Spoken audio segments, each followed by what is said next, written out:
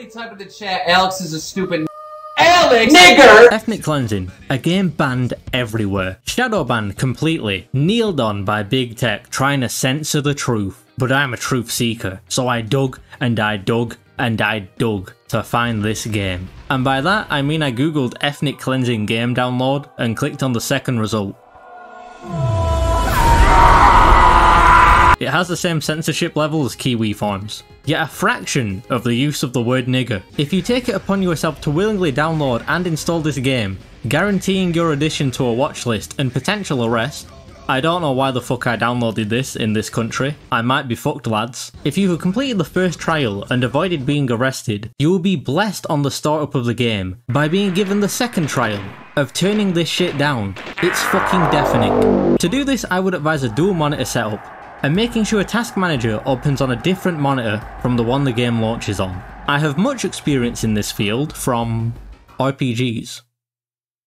Just RPGs. If you have overcome the second trial, you are given yet another, truly a gamer moment. You have to figure out the dumb fuck controls. If you're gonna claim to be the superior race, maybe don't tie the crouch key to A. Now this game was made in 2002. It is in fact older than me, so maybe I'm just too young to know, but these controls are retarded, and I don't care about them ever being the norm.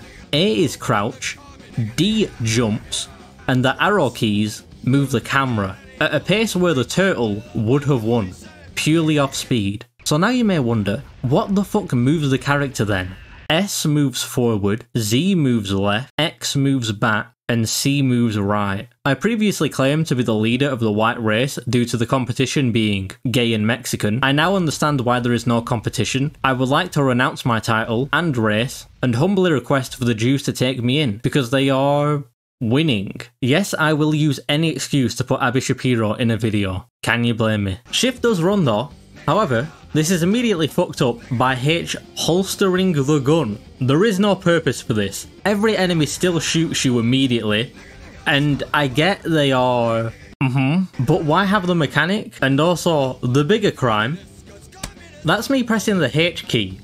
You are now locked into the game of what unholsters. Take a guess, take a guess. Correct guesses receive a personal kiss card with a picture of Abigail Shapiro I gooned onto. Okay, I already did an Abigail Shapiro bit, but can you blame me? The correct answer is 5. The number 5. I have told you every button in the game. There are no more. So the controls for this game are the arrow keys, A, S, D, Z, X, C, Shift, and 5. I pray for a white genocide. I think I can get away with saying that. But it's live gameplay commentary time. This is me pressing the 5 key. Oh, okay, it just didn't work. I guess I'll go again. Is it not 5? Am I retarded? 3, 2, 1.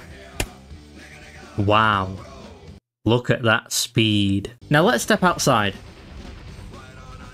I can't see shit, and I can feel pain. Now at first I thought this was bad game design, you know, not being able to see the enemy when they have full map vision unless there is an object blocking them. Then I realised it's night time and they are black. It's biblically accurate. Along with this poster. Again, game older than me, I have no fucking idea what this is, and I remain unaware because you put genuine political messaging in an open area where every enemy can just kill you. Absolute fucking melts. But you also have a kill device. I believe this is meant to be an M16. Gun bros on suicide watch. Don't be cowards, you have the means to achieve it. Much like the Negros, this is biblically accurate and never reloads. You have an ammo gauge that appears to never deplete, so it's myth busting time. How long can I shoot at this wall before all my ammo is gone? Now I'm not a hack grifter trying to pad a video into 10 minutes, so I'll just do it and say how long it takes. It takes 2 minutes. But don't worry, in case you exhaust all of this ammo, the devs put an ammo pickup in the start room just in case you need it. But it's time. Is this game actually edgy? No, not really. Maybe I'm just a psycho, and yeah, probably. But you just shoot black people. There isn't really anything to it. It's been done, and it's been done better by one guy modding Doom. Ooga booga, nigga. I can even do the verbal equivalent right now. Nigger. That's about the same punch the game has. There's 2 posters about the Jews. My boy the Happy Merchant makes an appearance. Whenever I see him, it reminds me of Abby Shapiro and her huge tits. Jawway damn. I want mommy, I want milk. You may have also noticed something. It runs like shit. You noticing this actually means you are not white, as white people are born with the class trait of bullet time whenever we are near a person of melanated descent. So again, this is just biblically accurate. There are maybe more levels, but I can't beat the first level. I've been felted. Can I recommend this? The free game? Fuck no. Everything in this video is everything it offers. It isn't worth the watchlist placement.